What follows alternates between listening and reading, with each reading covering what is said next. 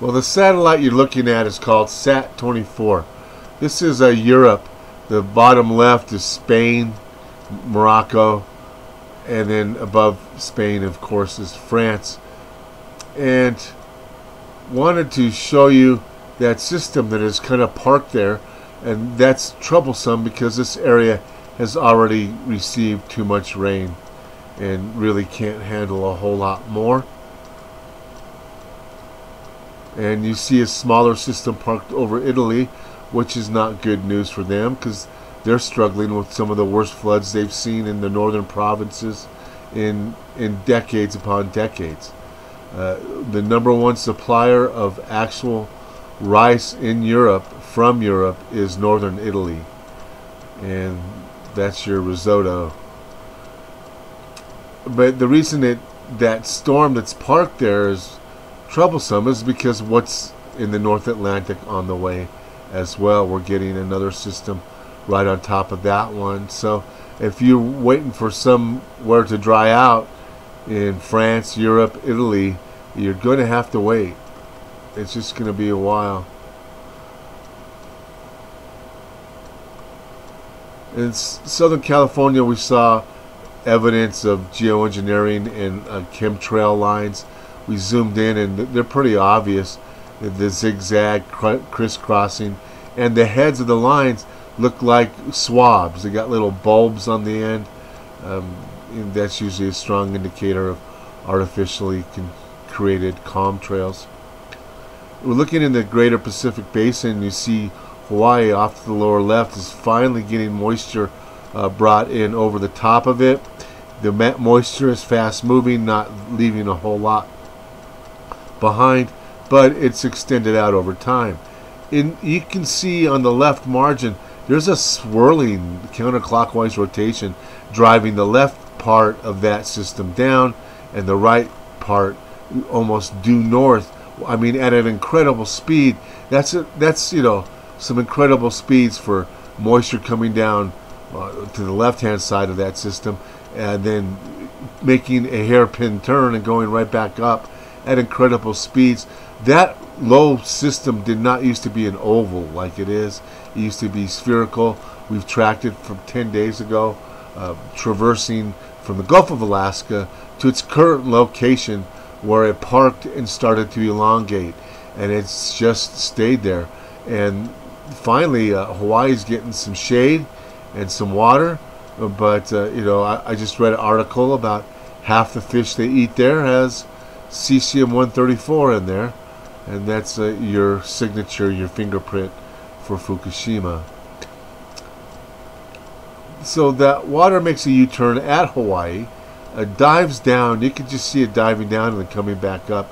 That's highly unusual. We've seen that formation, though, becoming more and more normal, and it's set up by that incredible counterclockwise rotation, and it's so strong that it's created a counterclockwise rotation.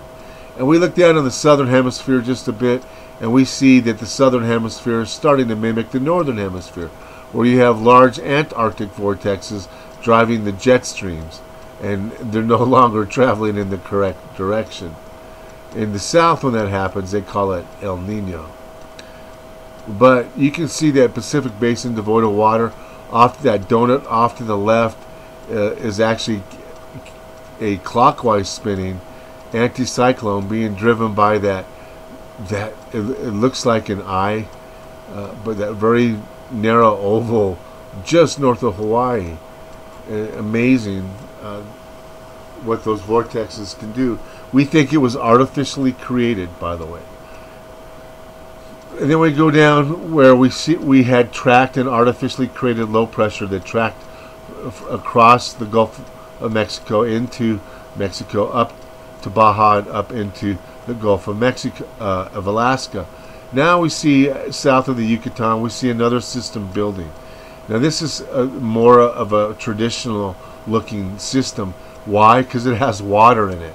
To create such a system that is so strong that it shears water off of hurricanes, but yet it itself has no water in it, that looks very artificial. and it's hard for me to imagine how you can create a low pressure system without water, especially with the oceans being as hot as they are.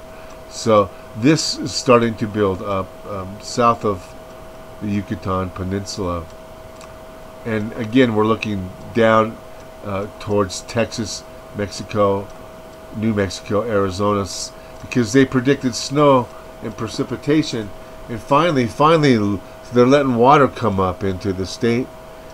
Thank you, because we have millions of dying birds around, so a little water would help bring back a few insects. I'm sure of it. But yesterday we got this bizarre pulse out of the North Pole again.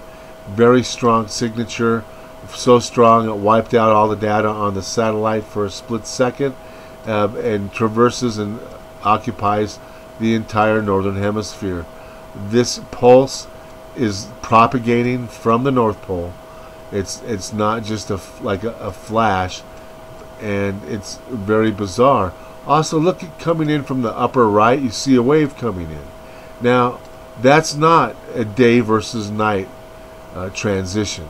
That's a wave of something hitting water up there in British Columbia and drying out that storm and changing the actual temperature and signatures of that water. Less water, colder water. That's amazing, that wave that just came through there. But almost as amazing as this wave that comes through. This wave is definitely electromagnetic or photon type of energy.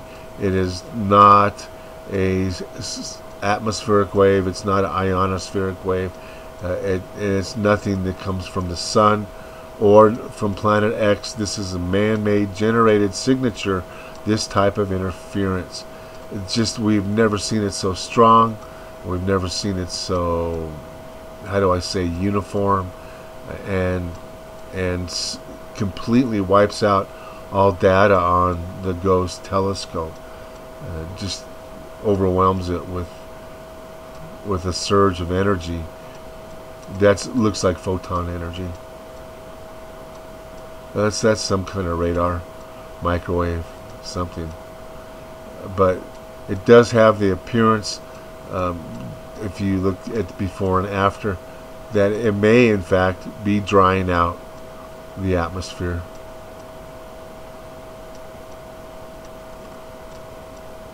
It's hard to say what it could be. Again, looking at the southwest, focusing in, you could see a complete loss of data from that pulse. So that's definitely a moving, propagating wave that's propagating nearly at the speed of light. And it is a pulse. I just don't know what they're doing it for and what it means. So we'll keep an eye on that for you. Until next time, be prepared, not scared.